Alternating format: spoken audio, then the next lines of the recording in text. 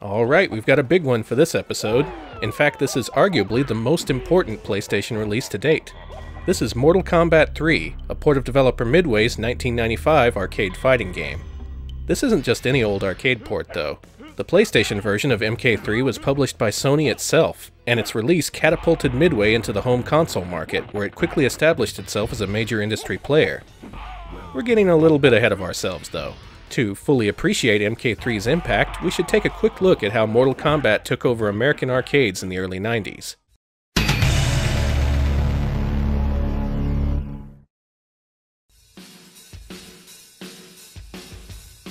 Midway released several arcade hits throughout the 80s, but by 1992, few games could match the popularity of Capcom's Street Fighter II. Its release revitalized arcades worldwide and brought together a dedicated competitive community. Around the same time, Midway was ramping up its arcade hardware, allowing games like Narc and Terminator 2 to feature digitized character graphics. After studio execs saw how local Chicago arcade owners were literally buying houses with their earnings from on-location Street Fighter II cabinets, Midway set out to create its own fighting game, one that used digitized graphics featuring real-world actors. Mortal Kombat wasn't originally called Mortal Kombat. It was simply called Van Damme, and a prototype version featured digitized sprites ripped from the Jean-Claude Van Damme film Bloodsport. After licensing plans fell through for Van Damme's likeness, Midway's developers called on their local friends to help film new digitized footage for the project, which now had an original storyline and a unique cast of characters. Now, while early 90s Midway games like Smash TV and Super High Impact Football had been very successful, the company was hardly flush with cash, and Mortal Kombat's design team was smaller than you might think. How small we talking here? Well, the original Mortal Kombat is credited to designers Ed Boon and John Tobias, artist John Vogel, and musician Dan Forden. That's it, just 4 guys. Those 4 guys somehow managed to complete Mortal Kombat in just 8 months, and the finished product battled Street Fighter II in arcades in 1992. So, what sets Mortal Kombat apart from Street Fighter II? Both games are similar conceptually, but they feel a lot different in terms of execution. For instance, Mortal Kombat players need to hold down a block button in order to block attacks. Mortal Kombat also lacks Street Fighter II's combo mechanics, and attacks in general have more audiovisual impact. Let's see, what else? Oh yeah, at the end of every match in Mortal Kombat, you can kill your opponent. I don't think they'll have this at home, no. You don't think so? A little bit too violent. You look a little startled. Yeah, it's a little too violent, I think.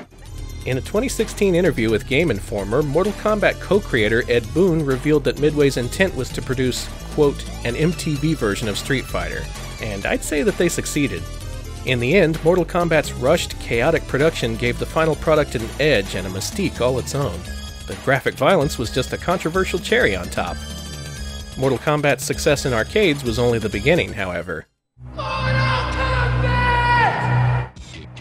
Publisher Acclaim later got the license to produce home console versions of Mortal Kombat, and reportedly spent $10 million on marketing their release as part of the famous Mortal Monday ad campaign.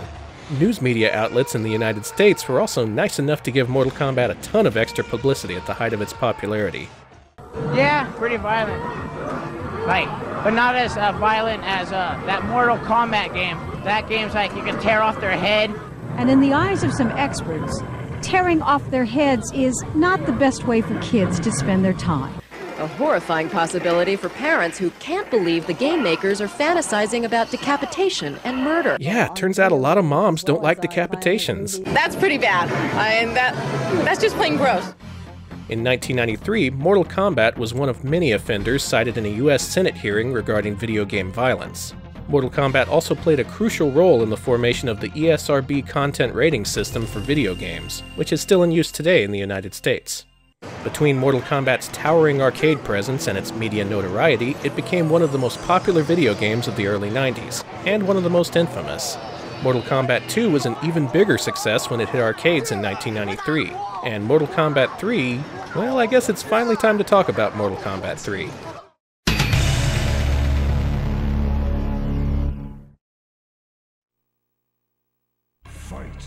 While Mortal Kombat 2 was mostly an iterative upgrade over the original Mortal Kombat, MK3 makes several major changes to its core gameplay. There's now a run button which lets you charge up to your opponent from across the screen. Mortal Kombat 3 also introduces a combo system, which takes inspiration from Rare's 1994 arcade fighter Killer Instinct. Each character has a set of predefined combos that you can chain together by tapping a specific sequence of buttons after a successful hit. Fighting game fans refer to this as a dial combo system, which from what I can tell is generally frowned upon due to its impact on gameplay balance. Basically, it makes combos easier to pull off, but it favors memorization over skill. Mortal Kombat 3 also shakes up its playable cast, as 7 of its 15 characters are new to the series. Many returning fighters get new costumes, and Kano and Sonya from Mortal Kombat 1 make a comeback after skipping out on Mortal Kombat 2. And of course, with new characters comes new finishing moves. By now we're long past the primitive days of MK1, where there was only one fatality per character. All characters in Mortal Kombat 3 have at least 5 finishing moves each. That includes 2 fatalities, a babality, and a friendship again. Friendship again? New to Mortal Kombat 3 is the animality, which, yeah, it's pretty much what you'd expect.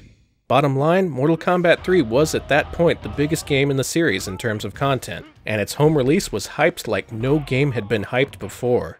Like with the first 2 Mortal Kombats, Midway licensed the rights to the home versions of Mortal Kombat 3 to Acclaim, who contracted Sculptured Software to produce ports for the Super NES and Sega Genesis.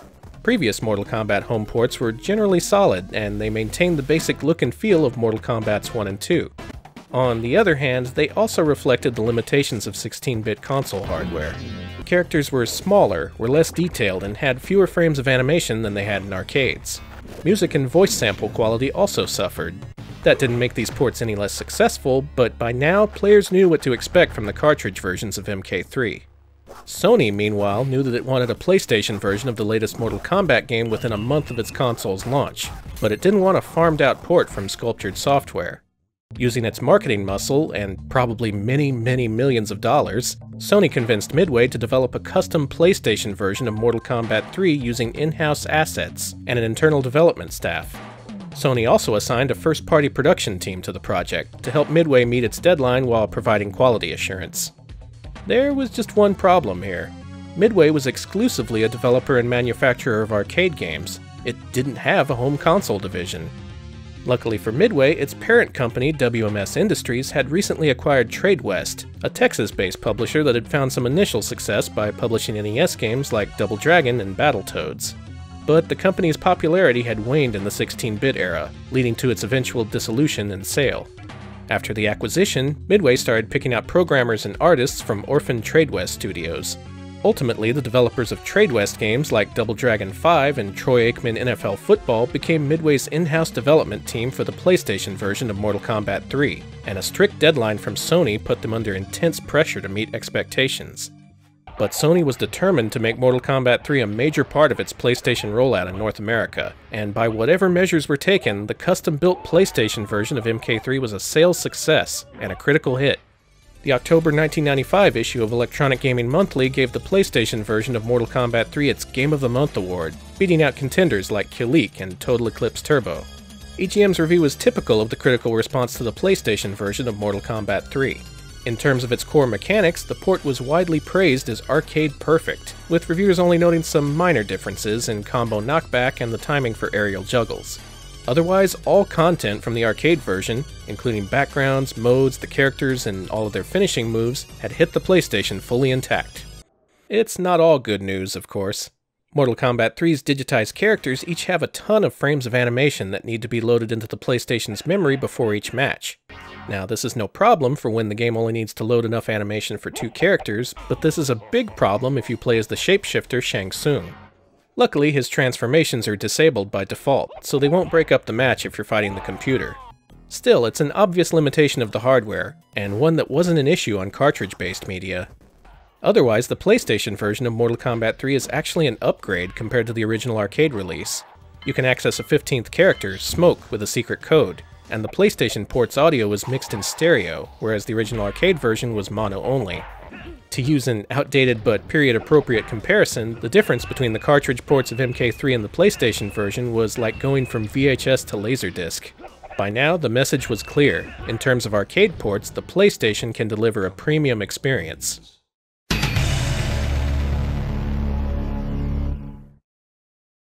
So this is a home run, right?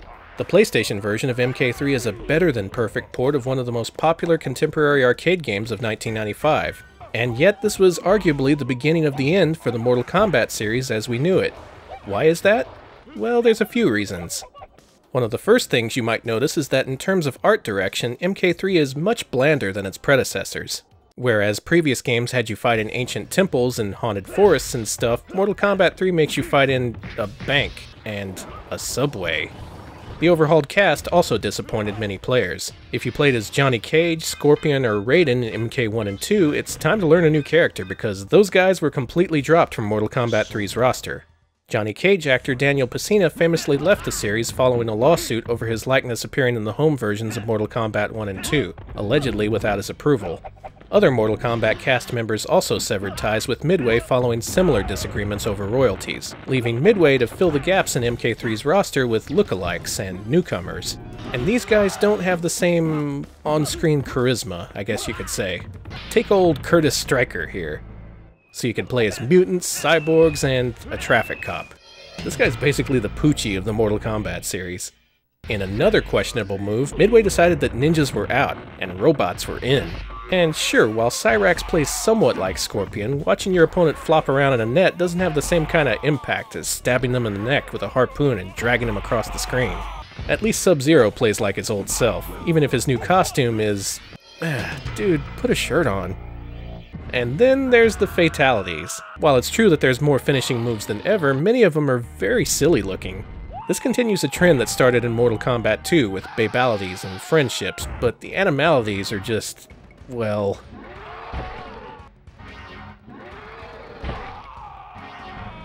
Okay, no, that one's actually great. It's the gunfire that gets me. I'm sorry. In another blow to Mortal Kombat's competitive scene circa 1995, Mortal Kombat 3 shipped with some major balance issues. If you're playing the game at a high level, this limits your choices to top-tier characters like Cabal, Sub-Zero, Cyrax, and later Smoke once he was unlocked through a code that you could enter after the game over screen in later revisions. Speaking of unlocks, a bunch of optional features are unlockable via codes you input on MK3's character select screen, which is pretty unusual for an arcade game. For the most part, these codes change things like damage output, but a few of them unlock fights against hidden characters, and one lets you play a weirdly difficult Galaga-style minigame. That was pathetic. This combination lock is something revolutionary in our industry. These codes were released across every possible media channel as part of a marketing blitz that was recognized as the largest promotional campaign for a fighting video game in the 2011 Guinness World Records Gamers Edition. How will the game be advertised? With the most aggressive campaign our industry has ever seen, all major player and trade publications will be bombarded with ads like this. Back in 1994 and 95, you'd see MK3 codes printed in magazines, flashed on the screen during TV commercials, or even while you were playing Bally Midway pinball tables. Mortal Monday was a defining moment for the games industry, but Mortal Kombat 3's ad campaign was inescapable and kind of obnoxious. It's an unending supply of merchandise and Mortal Kombat awareness. In the long run, this only served to magnify MK3's shortcomings, as the game buckled under the weight of its own excessive hype. Oh, and if you weren't already sick of MK3 by the end of 1995, Acclaim's Mortal Friday campaign for the home release kept consumer awareness at a fever pitch throughout the holiday season. By the way, it's worth noting that these home ports launched only 6 months after MK3's original arcade release. This infuriated arcade owners, who would naturally see a massive drop-off in MK3 cabinet revenue as a result. Just as a point of comparison, Mortal Kombat 1 and 2 hit consoles almost an entire year after their original arcade releases. In order to appease arcade operators, Midway quickly shipped out a free upgrade kit that transformed MK3 arcade cabinets into Ultimate Mortal Kombat 3. This version restored many of the characters that were cut from vanilla MK3, added some more interesting backgrounds, and attempted to fix the game's balance issues, to mixed results.